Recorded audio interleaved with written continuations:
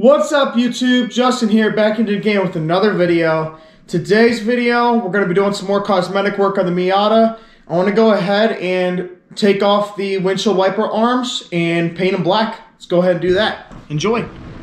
Alright guys, so I already have the hood prop so I can get a ratchet under here, but I'm going to go ahead and take off these 213s. And we're going to go ahead and try and take them off without a puller, because you're supposed to really have a puller, but we're going to use, I'll show you. Alright guys, so I already got that one off on this side. Now it's just this one. I used a ginormous pry bar that I got from Harbor Freight not too long ago and just pried them right off. I'm going to go ahead and do that off camera, and I'll bring you guys into the garage. Alright guys, so now that I've got them both off the car, I'm going to go ahead and spray some cleaner and degreaser on them, wash them off with water, let them dry, and then take them to here, back here, and sand them down. Get ready for primer.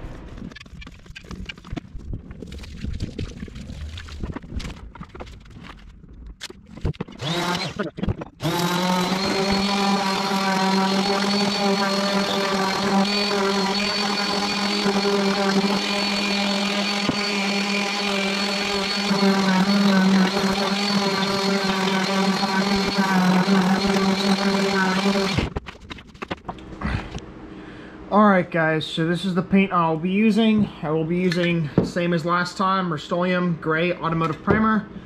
I've got 1K clear coat for the clear coat, and then for the paint I'll be using some leftover matte black from just the house laying around. Like I said, it's extra.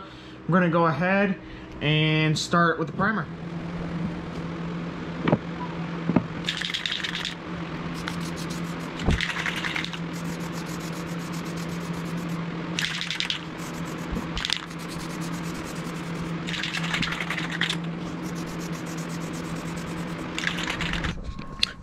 Alright guys, so I went ahead and decided to just go ahead and paint it all.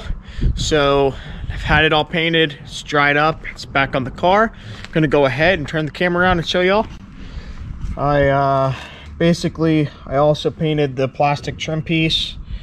I don't know if it's gonna come out right in on the GoPro in the light, but I clear coated them up. I still have to put the windshield wiper blades back on, but it definitely looks a lot better in person than what it was before. It might come up now in the sunshine, all the little sparkles in it. It's got like a little bit of a blue and a pink sparkle to it. I think it added a lot of character. If you are a Miata enthusiast, you will probably spot them if you are up close to it, or potentially even driving if you've got good enough eyes. But nothing really else to say, but that's it for today's video. Hope y'all are enjoying the content so far, and please like, comment, subscribe, and I'll see you next time. Peace.